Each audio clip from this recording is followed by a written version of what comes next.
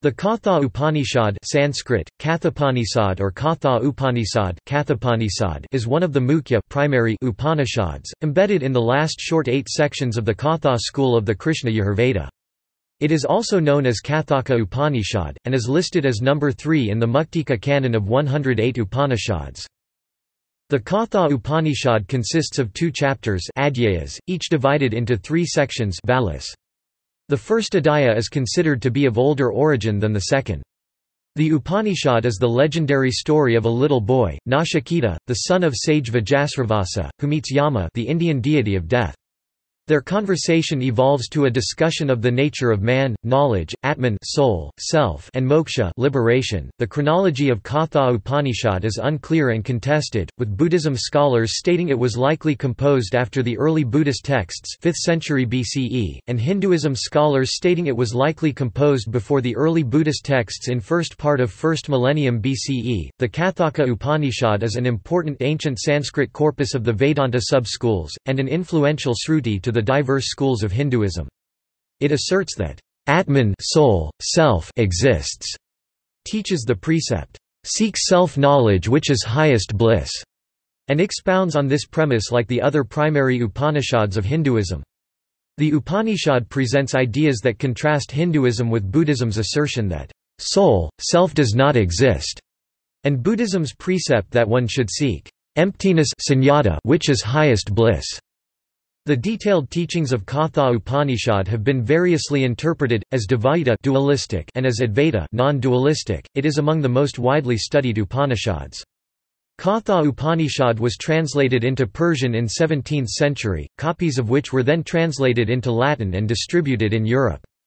Max Muller and many others have translated it. Other philosophers such as Arthur Schopenhauer praised it, Edwin Arnold rendered it in verse as the secret of death, and Ralph Waldo Emerson credited Katha Upanishad for the central story at the end of his essay Immortality, as well as his poem, Brahma. Etymology.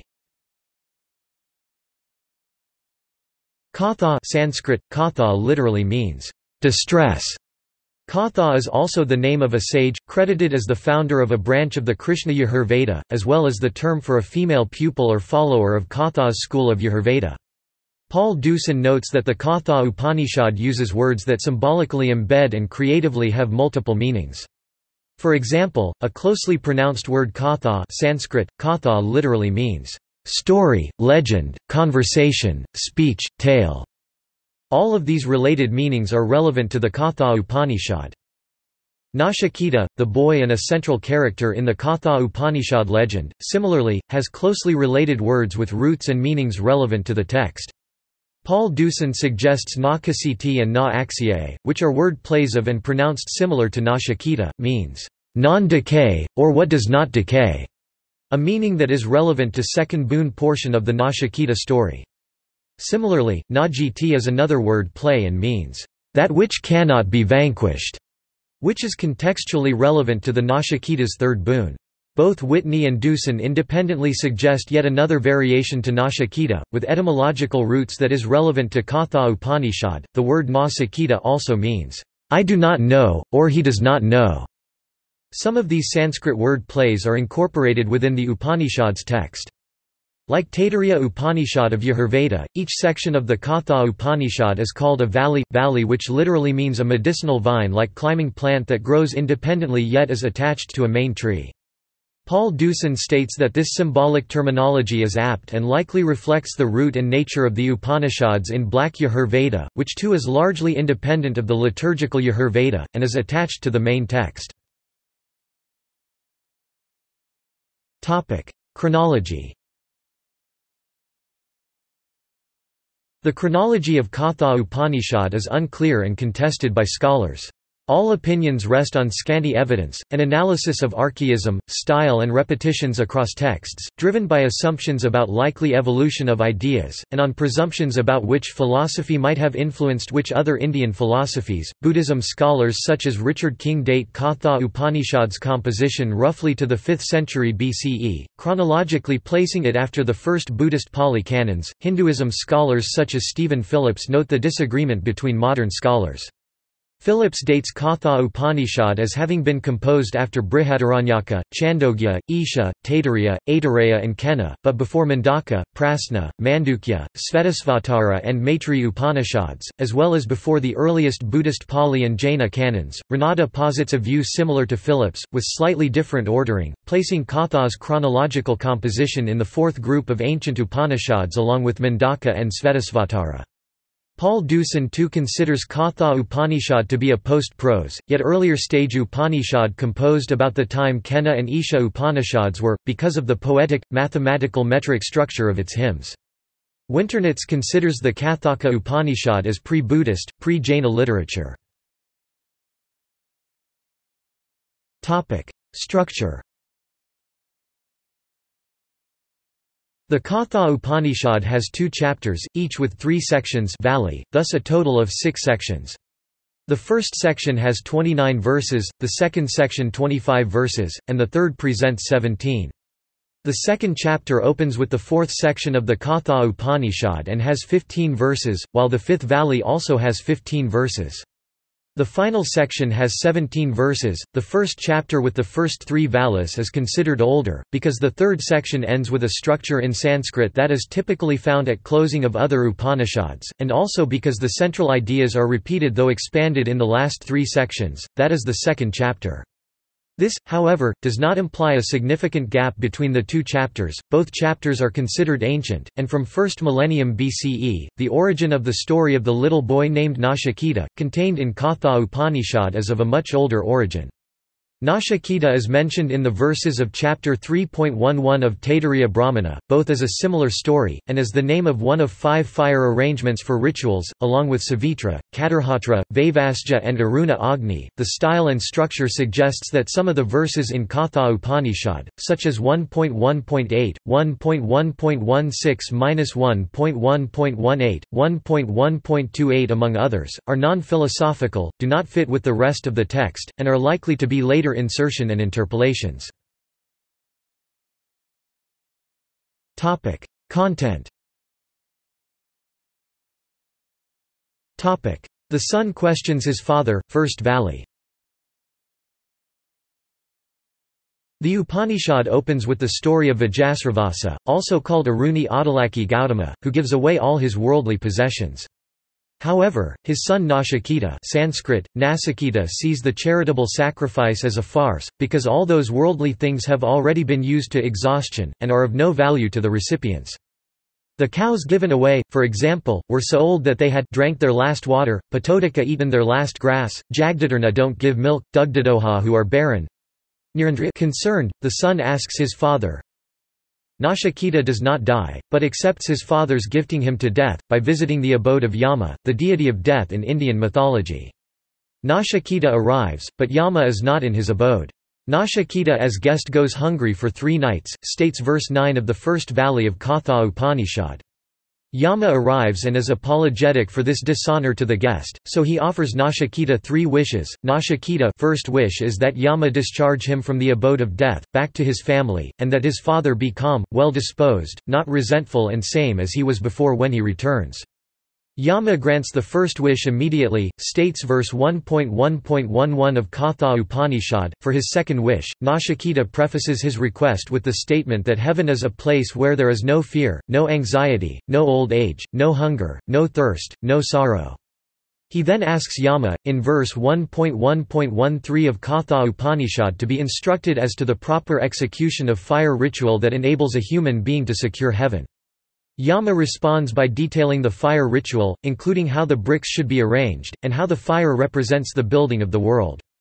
Nachiketa remembers what Yama tells him, repeats the ritual, a feat which pleases Yama, and he declares that this fire ritual will thereafter be called the Nachiketa fires. Yama adds that along with 3 Nachiketa fires, anyone who respects 3 bonds with mother, father and teacher, does 3 kinds of karma, rituals, studies and charity, and understands the knowledge therein, becomes free of sorrow. Nachiketa then asks for his third wish, asking Yama in verse 1.1.20, about the doubt that human beings have about what happens after a person dies. Does he continue to exist in another form, or not? The remaining verse of first valley of Katha Upanishad is expression of reluctance by Yama in giving a straight, yes or no answer. Yama states that even gods doubt and are uncertain about that question, and urges Nachiketa to pick another wish. Nachiketa says that if gods doubt that, then he, Yama, as deity of death ought to be the only one who knows the answer. Yama offers him all sorts of worldly wealth and pleasures instead, but Nachiketa says human life is short, asks Yama to keep the worldly wealth and pleasures to himself, declares that pompous wealth, lust and pleasures are fleeting and vain, then insists on knowing the nature of Atman soul and sticks to his question, what happens after death? The theory of good versus dear, second valley. Yama begins his teaching by distinguishing between praya, priya dear, pleasant, and shreya, sriya good, beneficial excellence. The verses 1.2.4 through 1.2.6 of Katha Upanishad then characterizes knowledge, wisdom as the pursuit of good, and ignorance, delusion as the pursuit of pleasant. The verses 1.2.7 through 1.2.11 of Katha Upanishad state knowledge, wisdom and the pursuit of good is difficult yet eternal, while ignorance, delusion and the pursuit of the pleasant is easy yet transient. Knowledge requires effort, and often not comprehended by man even when he reads it or hears it or by internal argument. The pursuit of knowledge and the good can be taught, learnt and thus realized. A similar discussion and distinction between the pleasant and the beneficial is found in ancient Greek philosophy, such as in Phaedrus by Plato. Topic: Atman exists, the theory of yoga and the essence of Vedas, second valley. Katha Upanishad, in verses 1.2. 12 asserts Atman, soul, self, exists, though it is invisible and full of mystery. It is ancient, and recognizable by yoga meditation on oneself, states Katha Upanishad. This is one of the earliest mentions of yoga in ancient Sanskrit literature, in the context of self-development and meditation. In verses 1.2.14 through 1.2.22, the Katha Upanishad asserts that the essence of Veda is to make man liberated and free, look past what has happened and what has not happened, free from the past and the future, refocus his attention past ignorance to knowledge, to the means of blissful existence beyond joy and sorrow. This is achievable through realization of Atman Brahman, asserts Katha Upanishad, and this essence is reminded in the Vedas through the word Om, Om Aum, state verses 1.2.15–1.2.16. That syllable, Aum, is in Brahman, means the highest, means the blissful within. Yama, as the spokesman in the second valley of the Katha Upanishad asserts that man must not fear anyone, anything, not even death, because the true essence of man, his Atman is neither born nor dies, he is eternal, he is Brahman. These passages have been widely studied, and inspired Emerson among others. In final verses of the second valley, the Katha Upanishad asserts that Atman knowledge, or self-realization, is not attained by instruction, not arguments nor reasoning from scriptures. It is comprehended by oneself through meditation and introspection. It is not attained by those who do not abstain from misconduct, not those who are restless nor composed, not those whose mind is not calm and tranquil, but only those who live ethically, are composed, tranquil, internally peaceful, search within and examine their own nature. Similar ideas are repeated in the Mundaka Upanishad in chapter 3.2, another classic ancient scripture of Hinduism.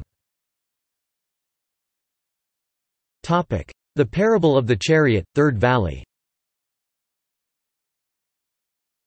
The third valley of Katha Upanishad presents the parable of the chariot, to highlight how Atman, body, mind, senses and empirical reality relate to a human being. The Katha Upanishad asserts that one who does not use his powers of reasoning, whose senses are unruly and mind unbridled, his life drifts in chaos and confusion, his existence entangled in samsara. Those who use their intelligence, have their senses calm and under reason, they live a life of bliss and liberation, which is the highest place of Vishnu. Whitney clarifies that, Vishnu appears in Vedas as a form of sun, and Vishnu's highest place is a Vedic phrase that means zenith. Madhvacharya, the Dvaita Vedanta scholar, interprets this term differently, and bases his theistic interpretation of Katha Upanishad by stating that the term refers to the deity Vishnu. This metaphorical parable of chariot is found in multiple ancient Indian texts, and is called the Ratha Kalpana. A similar simile is found in ancient Greek literature, such as the Parmenides, Xenophon's prologue of Prodikos, and in the Platonic dialogue Phaedrus. The nature of Atman, need for ethics and the hierarchy of reality, Third Valley. The Katha Upanishad, in verses 1.3.10 through 1.3.12 presents a hierarchy of reality from the perspective of a human being. It asserts that artha objects, means of life are above indriya senses, that manas mind is above artha in this hierarchy, above the manas is buddhi intellect, his ability to reason, above the buddhi is atman his soul, great self. Beyond the Atman, states Katha Upanishad, is the avyaktam unmanifested reality, and Purusha cosmic soul is beyond the avyaktam, and beyond the Purusha, there is nothing, for it is the goal, for it is the highest road. At the basic level of life, the interaction is between artha and indriya sensory organs, while at the highest level, man becomes aware of and holistically realizes the entire hierarchy. The soul is hidden in all beings, asserts the Katha Upanishad, it does not show itself, but its awareness is felt by seers with agriya sukshma subtle, more self-evident conscious, keen thinkers. In verse 1.3.13, Katha Upanishad states that prajna conscious man should heed to the ethical precept of self-examination and self-restraint, restraining his speech and mind by the application of his buddhi power to reason.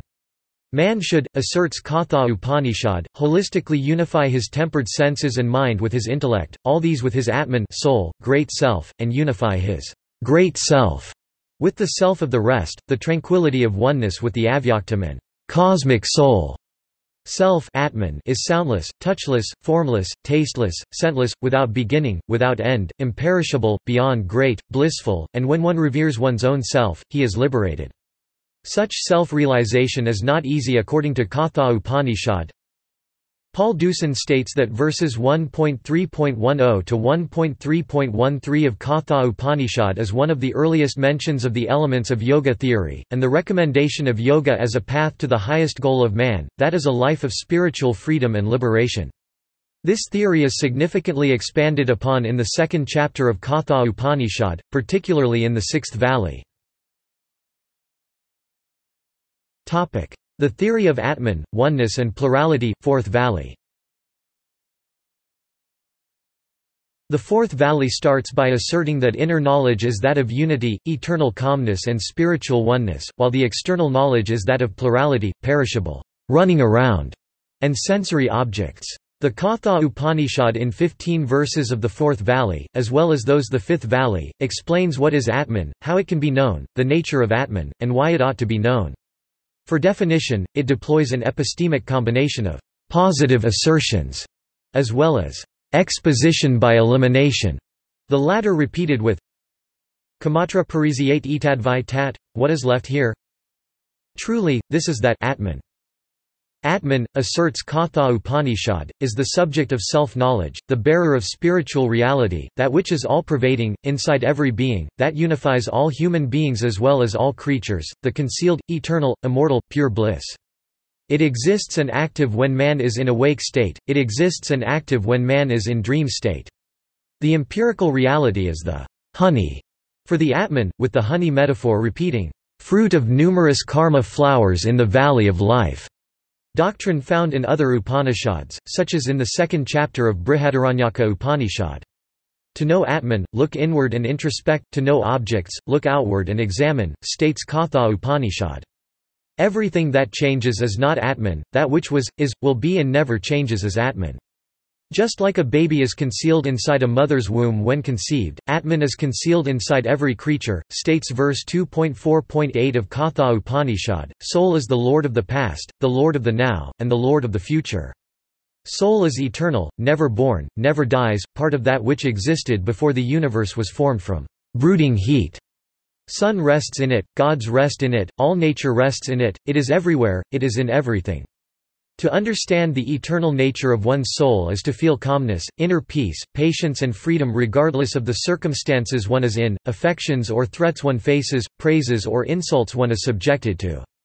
Anyone who runs after sensory impressions, gets lost among them just like water flows randomly after rainfall on mountains. State verses 2.4.14 and 2.4.15 of the Katha Upanishad, and those who know their soul and act according to its dharma remain pure like pure water remains pure when poured into pure water. There is no plurality and separateness between the essence Atman of I and others, between the essence of nature and spirit, asserts Katha Upanishad in verses 2.4.10 and 2.4.11.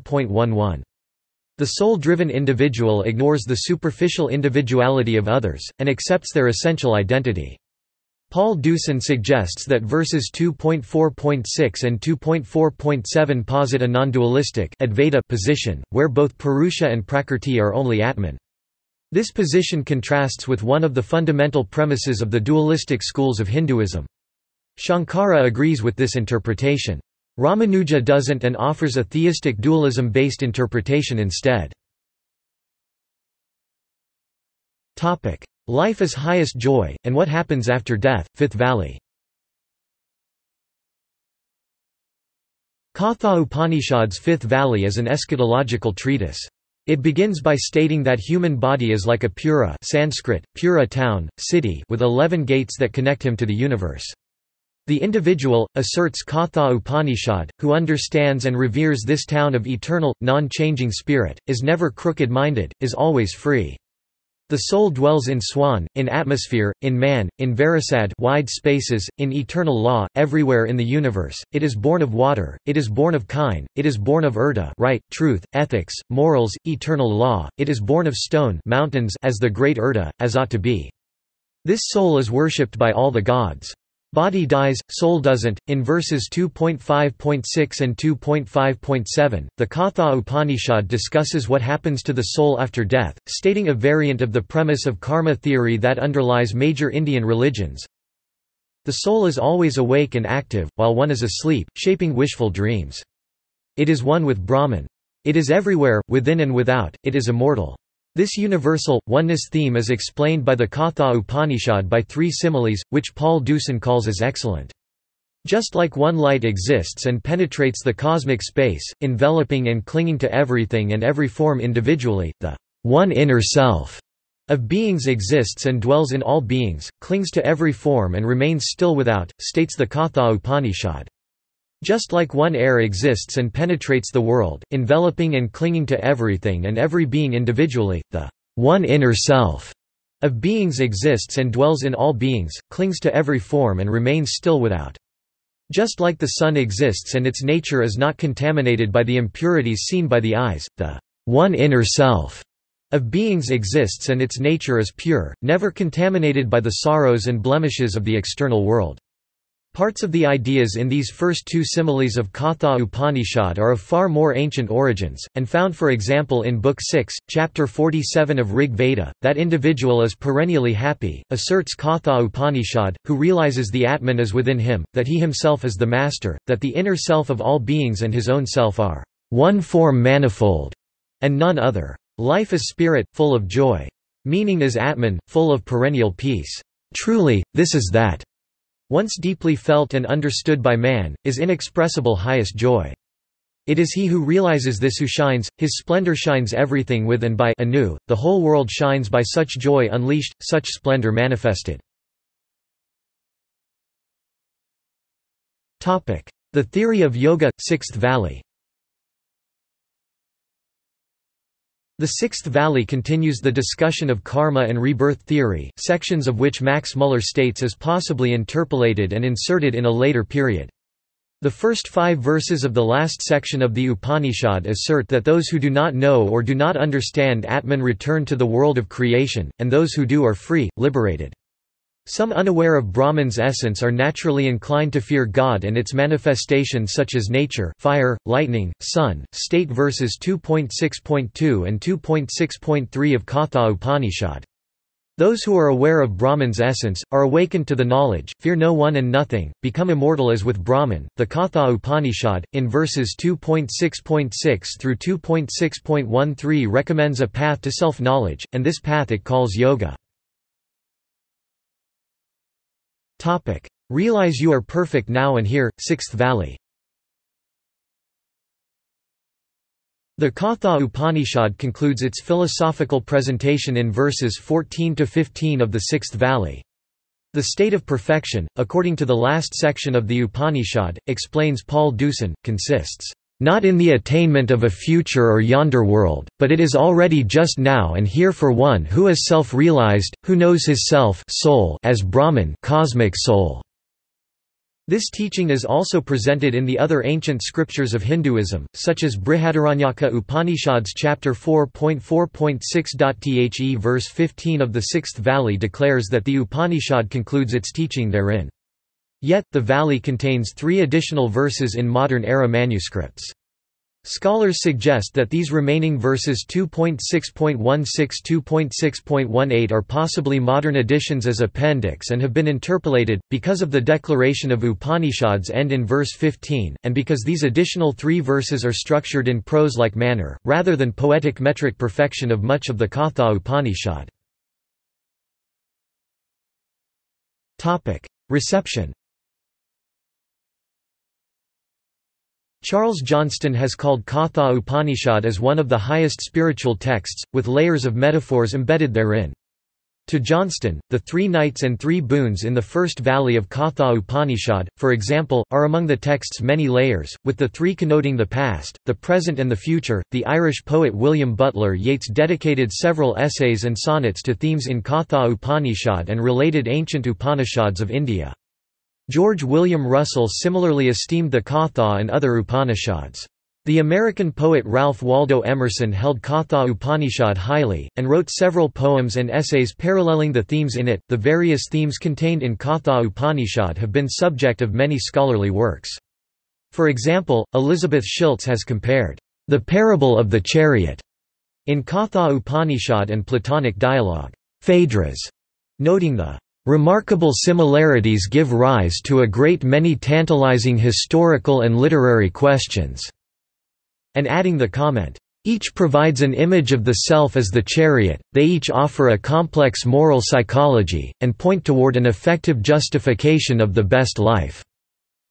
Radhakrishnan notes that Katha Upanishad's discussion of good versus pleasant is evidence of ethical theories and philosophical longings of ancient human beings in India by 1st millennium BCE, much like those in Greek city-states in Europe. In popular culture, a verse in the Upanishad inspired the title and the epigraph of W. Somerset Maugham's 1944 novel The Razor's Edge, later adapted, twice, into films of the same title. See articles on 1946 and 1984 films. The epigraph reads, "The sharp edge of a razor is difficult to pass over, thus the wise say the path to salvation is hard." Taken from a verse in the Katha Upanishad 1.3.14. Maugham had visited India in 1938 and met Ramana Maharishi at his ashram in Tamil Nadu. See also Chariot allegory. References. Further reading. Deutsch, Elliott and Rohit Dalvi, editors, 2004. The Essential Vedanta, a new source book of Advaita Vedanta.